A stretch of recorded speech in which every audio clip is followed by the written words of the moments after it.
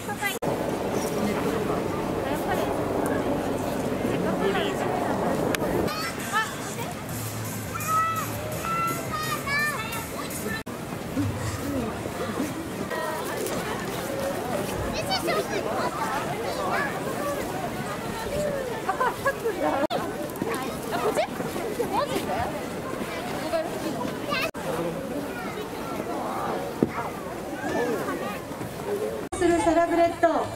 拍手ありがとうございます。この疾走するサラブレッドを背にですね、素晴らしいステージお送りしてまいりたいと思います。中央で大きな口を開き、鋭い牙をむき出しにしているのは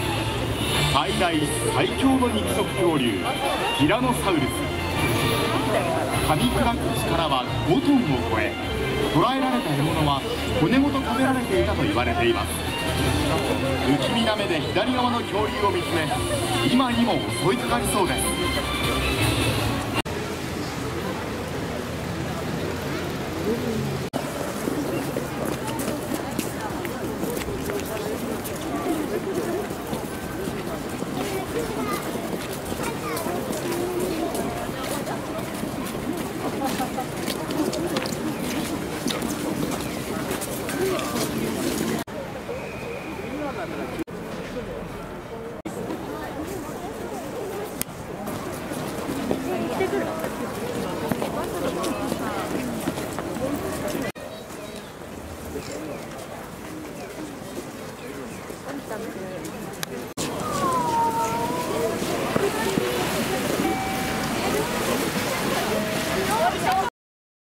見てくれた方、高評価よろしくお願いします。